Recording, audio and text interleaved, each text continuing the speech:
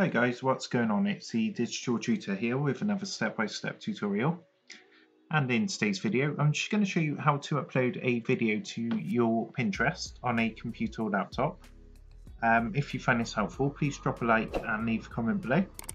And don't forget to subscribe to the channel for more step-by-step tutorials, how-tos and tips and tricks for everything tech and digital related. So to do this, what we need to do is open up our browser and come to pinterest.com.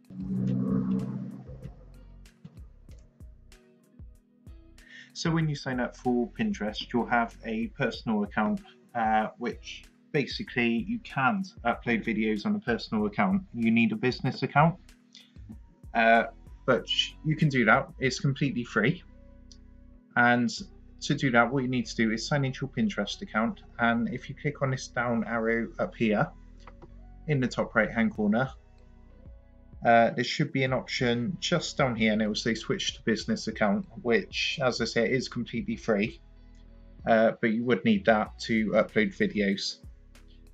So once you've done that and you switched across to your business account, what you need to do is click the down arrow and click onto your profile, and then from here you just need to scroll down slightly and click the plus button, and then you're going to see it's come up with a create menu. You just need to click onto create pin, and all you do from here is click the arrow here on the left hand side,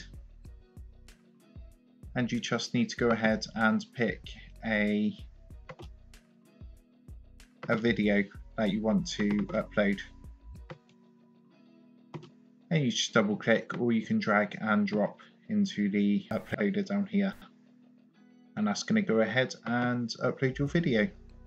And then once that's done, you just fill in the details and click publish. So I hope you found that helpful, and if that did help, please drop a like and leave a comment below. Don't forget to subscribe to the channel, and if you do want to help support the Digital Tutor channel, there is a link in the video description where you'll be able to buy the team here a cup of coffee. Thanks for watching, and I'll see you in the next one.